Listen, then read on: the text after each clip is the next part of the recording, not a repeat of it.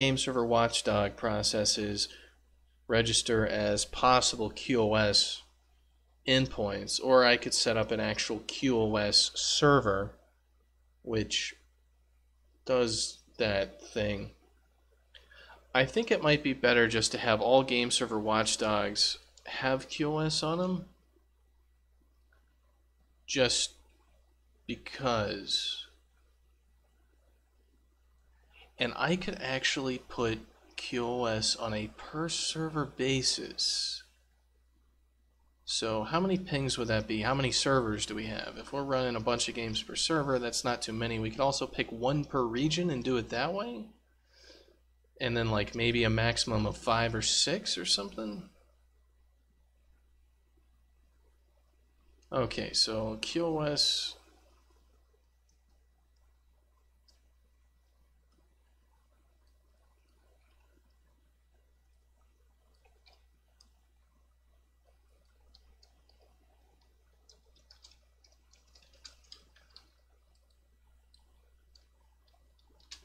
So QoS region and QoS server, and that'll be in here. And we'll store this crap as like a JSON string there, because it doesn't matter. We're not going to search it. So QoS server, QoS context. So I should have a QoS flow here. So that's going to be the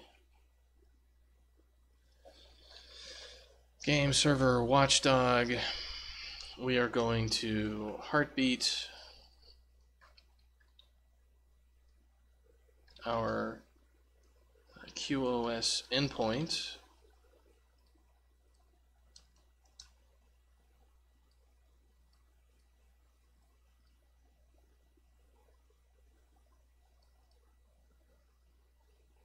And that's it. We just heartbeat our QoS endpoint, and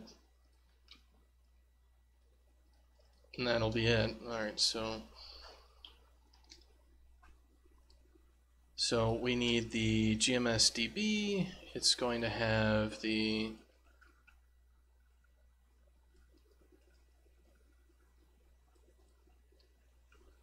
we're going to have a string here, which is going to be our QoS server ID, reported time, QoS region, QoS server, and I guess our TCP host. Yeah, so we'll need our public host, our private host as well. We will need our UDP port and our TCP port.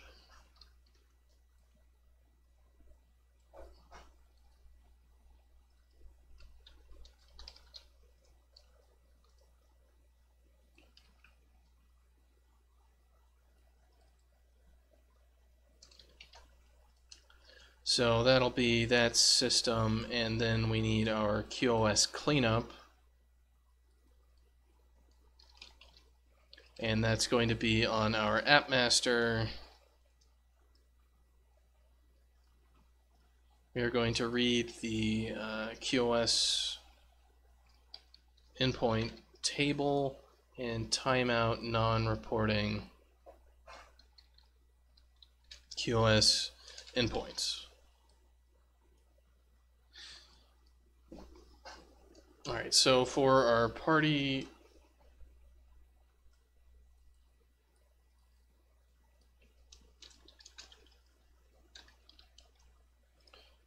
transition will read our QoS endpoint information. This will make it all available for us using our game server watchdog. So we'll actually have per server specific QoS information if we want it. We'll clean it up. So we need. So we got our GMS table. We need our QoS endpoint table.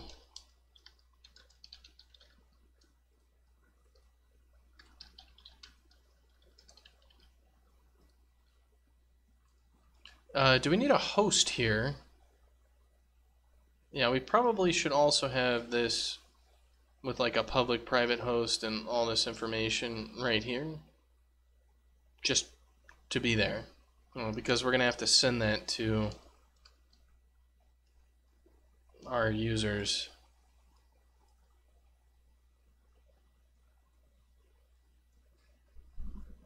Okay.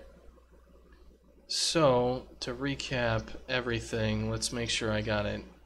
So we have QoS, we have our game server list with a dynamic dedicated game server pool.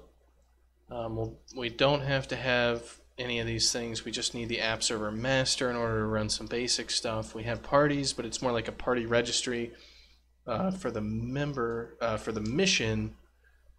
We go through this user flow for the actual missions on our game servers, and we store results over there. Our mission data structures have everything that we need. Our editor flow for mission creation allows us to use UAssets. We push it out using data, and that data is going to be set in S3. We download a local copy of that data, and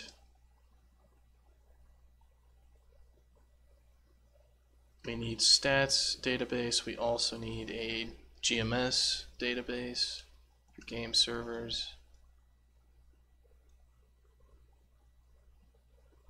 Well, there we go. There's missions. That's our missions design. That whole thing.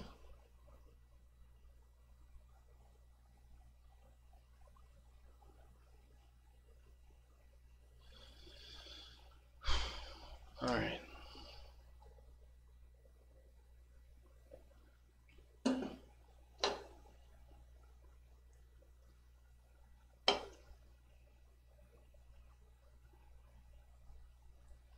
So let me think. The next step for this is to actually break this down into singular tasks and things that should be built in order, and that way I can actually put it together and hand it off to Adam, and we can actually have missions. So all the multiplayer mission stuff is going to come later, but I need to make sure I don't put myself into a corner with it. And it's also sometimes nice to work on some more of the infrastructure stuff because it's something different. A developer that is engaged and wants to work on something is a much more productive developer than somebody who's always waiting for shit to compile. That can be just frustrating. So when this is all done, we have a dynamic mission system with, well, have we actually designed the, like, maybe a daily challenge mission sort of thing? We have not designed that system. So what would we want to do for something like that? Weekly, if we had like a time-based challenge mission, what would it look like? We need a system that's going to actually run and create new missions and update the files for that mission on S3.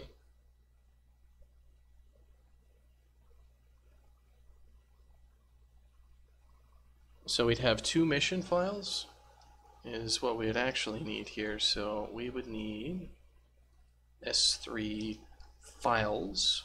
So we have multiple files which we can grab. One is the temporary mission list. Okay, so the temporary mission list is probably going to need to be controlled by something else. It's going to need to be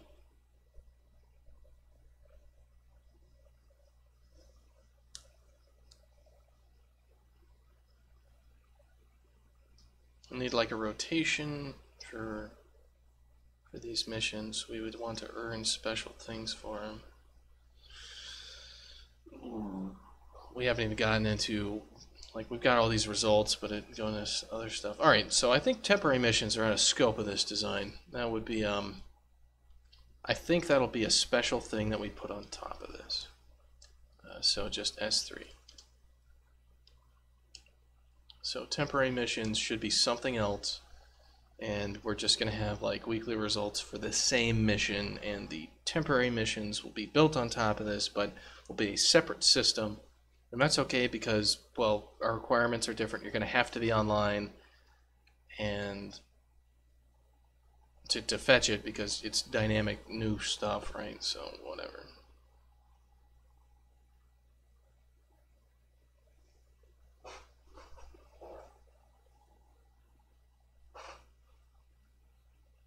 think that's finished. I think we have our missions and our stats design completed.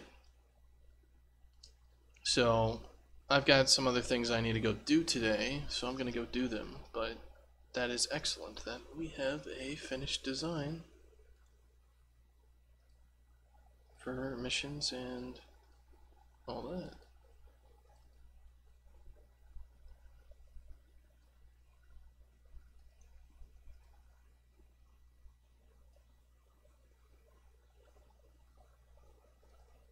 So let's check that in.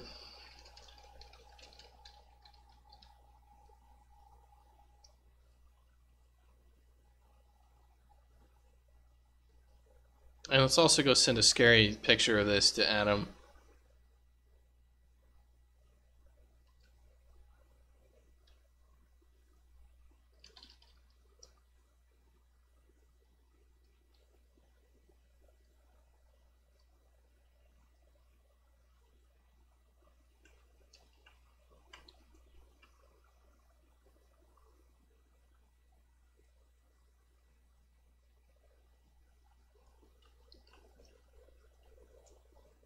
So I'll just send that to Adam and he will be horrified.